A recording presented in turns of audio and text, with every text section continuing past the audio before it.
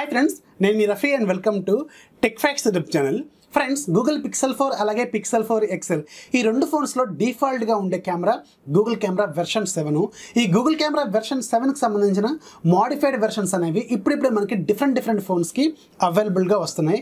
Recent గా నేను Google camera version 7 ని POCO ఫోన్ F1 లో ఎలా ఇన్స్టాల్ చేసుకోవాలి, అలాగే దాంట్లో ఎలాంటి మోడిఫికేషన్స్ చేసుకోవాలి అనే దాని మీద ఒక వీడియో చేశాను. ఇక్కడ కార్డ్స్ లోను అలాగే కింద డిస్క్రిప్షన్ లో ఉంటుంది, ఒకసారి చెక్ చేయండి. అలాగే ఆ వీడియోలో నేను మీకు ఆస్ట్రోఫోటోగ్రఫీ అంటే ఏంటి, దాన్ని ఎలా తీయాలి అనే దాని మీద కూడా ఇన్స్ట్రక్షన్స్ కూడా మీకు ఆ వీడియోలో ప్రొవైడ్ చేశాను.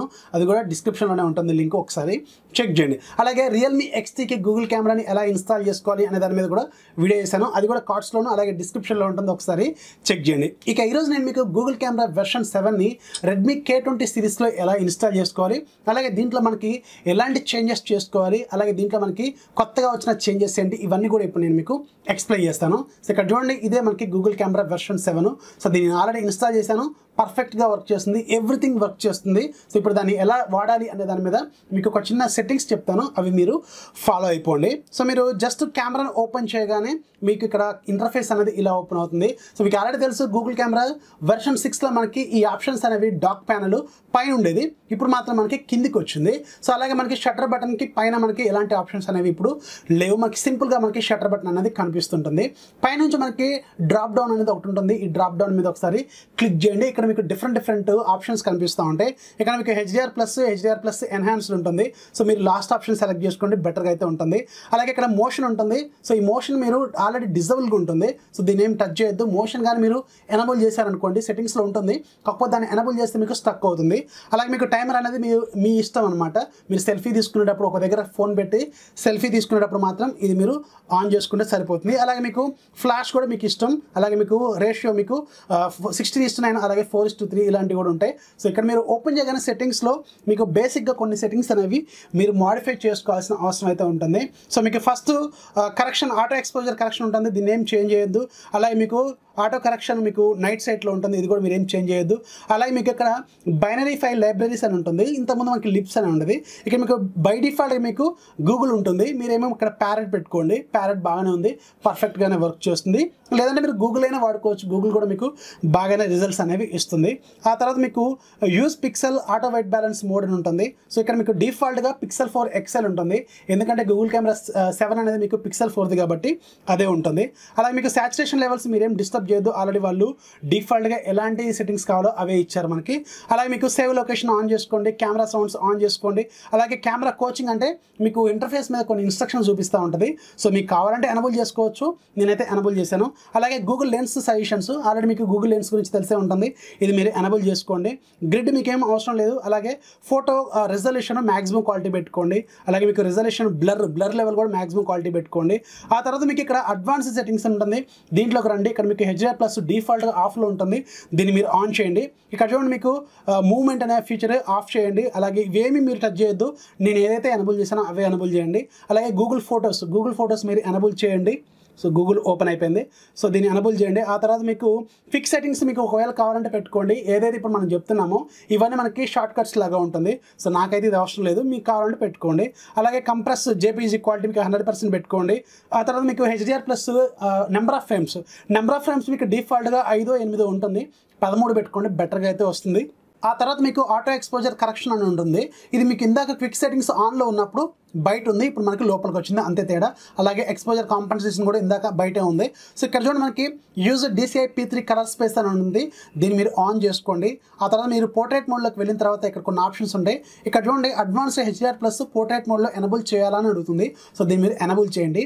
ఆ తర్వాత నెక్స్ట్ మీకు డిజబుల్ జూమ్ అని ఉంటుంది, ఇది మీకు డిఫాల్ట్గా ఆన్లో ఉంటుంది, దీన్ని ఆఫ్ చేయండి. ఎందుకంటే మీరు పోర్ట్రేట్ షాట్స్ తీసుకున్నప్పుడు జూమ్ చేయాలా వద్దా అని ఈ ఆప్షన్ అనమాట. ఇది సెలెక్ట్ చేశాను అనుకోండి, జూమ్ అవ్వదు. ఒకవేళ మీది ఆఫ్లో ఉంటేనే జూమ్ అవుతుంది, మీకు ఫేస్కి దగ్గరగా ఉంటుంది అనమాట. ఆ తర్వాత మీకు కెమెరా ఫోల్డర్లో ఇమేజెస్ సేవ్ చేయాలని అడుగుతుంది, ఆన్ చేయండి.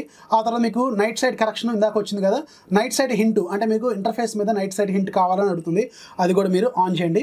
ఇక్కడ మీకు చూడండి ఎక్స్పెరిమెంటల్ సెట్టింగ్స్ అని ఉంటుంది, సో దీంట్లోకి రండి. దీంట్లోకి వచ్చిన తర్వాత మీకు ఇమేజ్ ఫార్మాట్ ఇప్పుడు దీంట్లో ఏం చేంజ్ అవ్వదు, రా ఫార్మాట్ మాత్రం చేంజ్ చేసుకోవచ్చు. రా 10లోనే ఉంచండి, డిఫాల్ట్గా ఏదైతే ఉందో అదే ఉంచండి. ఆ తర్వాత మీకు యూజ్ ఫేస్ రీటచింగ్ అని ఉంటుంది, సో దీని కానీ మీరు ఆన్ చేశారనుకోండి మీకు పోర్ట్రేట్ మోడ్ అనేది డిజబుల్ అయిపోతుంది. సో దీన్ని మీరు ఆన్ చేయొద్దు. పోర్ట్రేట్ మోడ్ మీకు కావాలి అనుకుంటే మాత్రం దీన్ని మీరు ఆన్ అయితే చేయొద్దు. నెక్స్ట్ మీకు 4Kలో రికార్డింగ్ కావాలని అడుగుతుంది. కావాలంటే చేసుకోవచ్చు, లేకపోతే లేదు. డిజబుల్ స్లో మోషన్ ఎలాగో వర్క్ చేయదు కాబట్టి డిజబుల్ చేయాలని అడుగుతుంది. కావాలంటే మీరు డిజబుల్ చేసుకోవచ్చు. ఇవే మీరు చేసుకోవాల్సిన బేసిక్ సెట్టింగ్స్. ఆ తర్వాత మీరు ఒకసారి కిందికి వచ్చిన తర్వాత ఇక్కడ మీకు వీడియో స్టెబిలైజేషన్ అనేది డిఫాల్ట్గా ఆఫ్లో ఉంటుంది. దీన్ని మీరు ఆన్ చేయండి. బిట్ రేట్ ఉంటుంది, మీరు 50 Mbps పెట్టుకోవచ్చు, లేదంటే నార్మల్గా ఆటో మోడ్లో కూడా ఉంచుకోవచ్చు. అయితే ఇక్కడ మీకు చూడండి అబౌట్ మోడిఫికేషన్ అని ఇక్కడ ఒక ఆప్షన్ ఉంటుంది. సో దీంట్లోకి వెళ్ళండి. దీంట్లోకి వెళ్ళిన తర్వాత ఇక్కడ డెవలపర్ ఆప్షన్స్ అని ఒక ఫీచర్ ఉంటుంది. సో దీంట్లోకి వెళ్ళండి. ఇక్కడికి వెళ్ళి మీరు ఒకసారి కటిల్ అని టైప్ చేయండి. కటిల్ అంటే ఇది మీకు ఆస్ట్రోఫోటోగ్రఫీకి సంబంధించిన ఫీచరు. సో కటిల్ అని టైప్ చేసిన తర్వాత ఇక్కడ మీరు ఒకసారి చెక్ చేయండి. ఇవి ఇక్కడ నుంచి పైనుంచి కింది వరకు ఒక 8 ఫీచర్స్ ఉంటాయి. 8లో మీకు 7 ఆన్లో ఉండాలి, పైనుంచి 7 వరకు ఆన్లో ఉండాలి. లాస్ట్ది మాత్రం డిజబుల్లోనే ఉంచండి. ఇది మీరు ఎనబుల్ చేశారనుకోండి, ఫోటో తీసిన తర్వాత ఆటోమేటిక్గా ఫోర్స్ క్లోజ్ అవుతుంది. ఇది ఒక్కటి మాత్రం గుర్తుపెట్టుకోండి. దీన్ని మాత్రం మీరు డిజబుల్ అయితే పెట్టండి. రిమైనింగ్ అంతా సేమ్. అలాగే దీంట్లో మీకు ఎవ్రీథింగ్ వర్కింగ్ గుడ్. మీకు ఫోటో మోడ్ వర్క్ చేస్తుంది, అలాగే పోర్ట్రేట్ మోడ్ కూడా వర్క్ చేస్తుంది, అలాగే నైట్ సైడ్ మోడ్ కూడా పర్ఫెక్ట్గా వర్క్ చేస్తుంది. చాలా డిఫరెన్స్ ఉంది. మీకు గూగుల్ కెమెరా వెర్షన్ 6కి అలాగే వెర్షన్ 7కి మాత్రం చాలా డిఫరెన్స్ అయితే కనిపిస్తుంది. అయితే దీంట్లో మనకి ఆస్ట్రోఫోటోగ్రఫీ మాత్రం ఇంకా ప్రాపర్గా వర్క్ చేయట్లేదు. అంటే మనకి ఇక్కడ ఫోన్ స్టడీగా ఉందా లేదనే ఫీచర్ అయితే చూపించట్లేదు. ఆస్ట్రోఫోటోగ్రఫీ అయితే వర్క్ చేస్తుంది, బాగా వర్క్ చేస్తుంది. కాకపోతే ఇంకా దీనికి సంబంధించిన మోడిఫికేషన్ అనేది అవ్వాల్సిన అవసరం అయితే ఉంటుందన్నమాట. ఇదే మీరు చేయాల్సిన బేసిక్ సెట్టింగ్స్. రిమైనింగ్ అంతా కూడా ఎక్సలెంట్గా వర్క్ చేస్తుంది.